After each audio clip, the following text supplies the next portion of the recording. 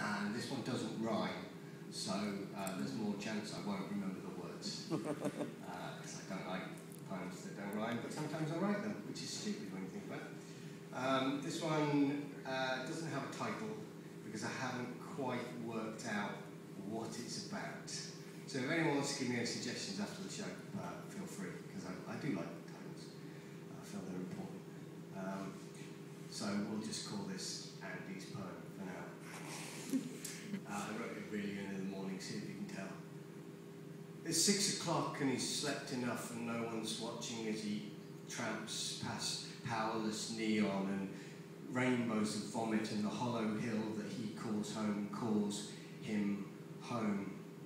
No crowds today to see him climb, no choirs nor bells, no flame-lit circus cheers him on, just dogs and rats fighting like rats and dogs, and the slumberous dead eyes of heavy-lidded houses and polystyrene pigeons fighting over frozen chips and pizza cheese and nightly bile beans.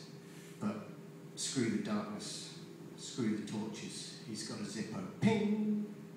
And he sparks himself another joint. It's 6 o'clock and he's smoked enough, and anyway these things wear off over time. For every blind old man that shows him an open door, 10 more clang shut like secret cells, and the bicycles have chained themselves to railings again. There's a tremor in the sky, but nothing in the streets except the dull simoom of distant shuttle buses queuing up to spend the day underground and sit in neat little painted boxes and breathe mono smoke and tarmac and nightly bile beans. He hears the news van coming and the fumes catching his throat. It's 6 o'clock and he's choked enough, and a girl with broken wings stares up at a sign from the past and makes a long joke, and she's younger than him. How can she be younger than him?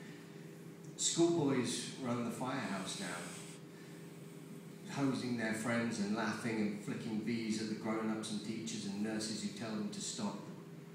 They pepper spray his tears away, preen their uniforms, and it's their grey sky, and nightly bile beans keep you healthy, bright-eyed and slim.